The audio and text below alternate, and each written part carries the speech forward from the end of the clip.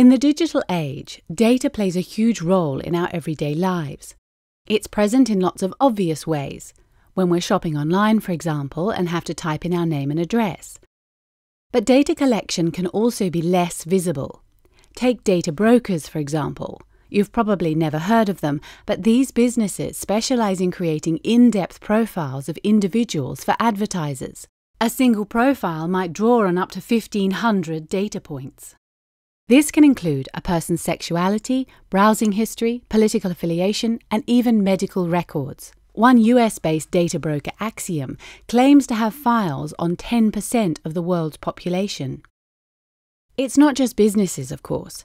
In 2013, Edward Snowden uncovered a vast regime of mass government surveillance programs, opening a global conversation which is still unfolding today. In this video, we'll take a closer look at this debate, focusing on the related but distinct concepts of privacy and data protection. By the end, you should have a clear idea of how these issues differ and overlap, how both are affected by the digital age, and how you can engage with companies and governments to protect and strengthen these rights. So what are we talking about when we say privacy and data protection? Let's take privacy first. Article 12 of the Universal Declaration of Human Rights treats privacy as a distinct human right. It says that no one shall be subjected to arbitrary interference with his privacy, family, home, or correspondence. Everyone has the right to the protection of the law against such interference or attacks. This is simple enough. Agreeing on what privacy actually means here has proved harder. Depending on the context, it can mean the right to freedom of thought and conscience, the right to be left alone, the right to control one's own body, the right to protect your reputation, the right to a family life, or the right to a sexuality of your own definition. There are other ambiguities. In legal terms, privacy isn't an absolute right. This means it can be restricted for certain reasons, for example, to protect national security or public safety, or if it conflicts with other rights, like the right to free expression. An example could be a public figure invoking privacy to avoid disclosing their financial records. And what about data protection? Contrary to popular belief, it is not the same thing as privacy. Privacy is a broad concept referring to the conditions which enable a basic foundation of human dignity and autonomy. Data protection is more specific. It's concerned with the ways third parties handle the information they hold about us, how it is collected, processed, shared, stored, and used. In other words, privacy is the big picture and data protection is one corner of it. Like privacy, data protection is also subject to limits. For example, when a warrant is obtained allowing law enforcement to access the phone records of a suspect. And while data protection is in some ways more clearly defined than privacy, how it is applied legally can still vary greatly depending on which country you're in. The digital age has created new ways to collect, access, analyze, and use data, often across multiple borders and jurisdictions. Unsurprisingly, this poses challenges for human rights. One challenge relates to the way companies use our data. The Internet's business model depends on people sharing their personal data in exchange for access to content, services, and social media platforms.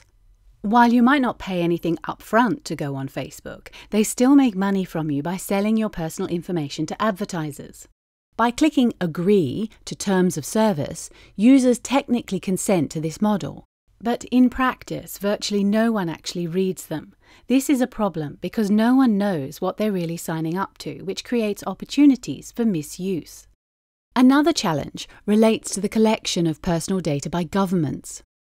Technological developments now enable governments to monitor our conversations, transactions, and the locations we visit. In some countries, including Russia, Brazil, Australia, and South Korea, companies are legally required to store this data locally for long periods of time, making it easier for governments to get information on their citizens. These measures are often introduced in the name of fighting cybercrime and terrorism. But without adequate protections, this data can easily be abused to target dissidents and activists. undermining freedom of expression and the rights to association and assembly. And these are just the technologies we have now. Emerging technologies like the Internet of Things, wearables, and artificial intelligence are likely to pose new challenges to human rights.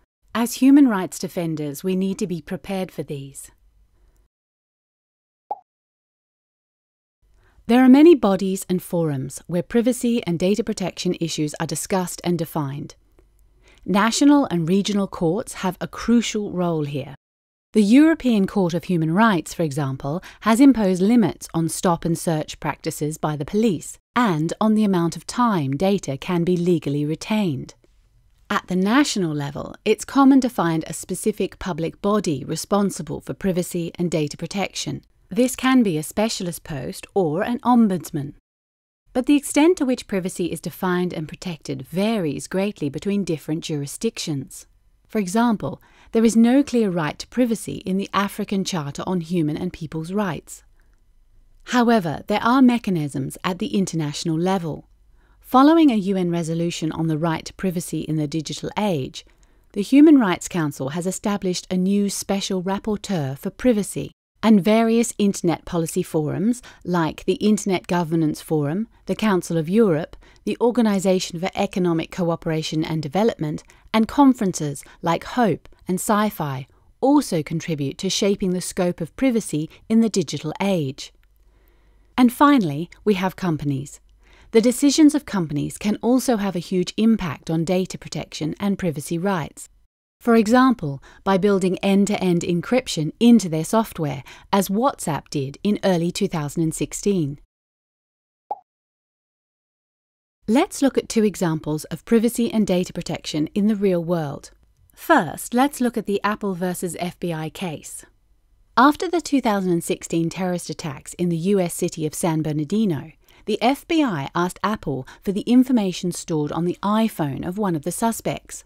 However, Apple's operating system is encrypted and only accessible through a PIN code. The FBI asked Apple to modify the system to let them in. Apple refused, opening a lively debate on the right to privacy versus security needs.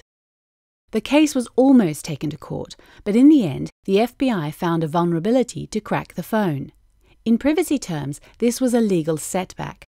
If the case had gone to court, it could have helped popularize the risks of weakening encryption for society and establish what constitutes a legitimate limitation on privacy by the state. Next, let's look at surveillance in Kenya. In Kenya, a combination of invasive surveillance measures and a lack of adequate data protection facilitated a crackdown on civil society in 2013, which was documented by Peace Brigades International. Many human rights defenders had their offices raided, computers hacked, and phones tapped by the government. One of the ways human rights defenders have been fighting back is by pushing for the ratification of Kenya's first data protection law, long stalled in Parliament. If implemented properly, this could limit the worst excesses of state surveillance. Kenya is by no means the only country to bring in surveillance legislation justified by security concerns. But this example is a good demonstration of how seemingly abstract restrictions on online privacy can have physical consequences in the offline world.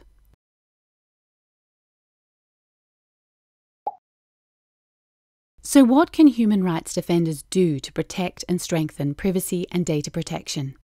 An easy first step is taking digital security measures yourself. This can be as simple as using encryption and anonymity tools and encouraging your friends to do the same.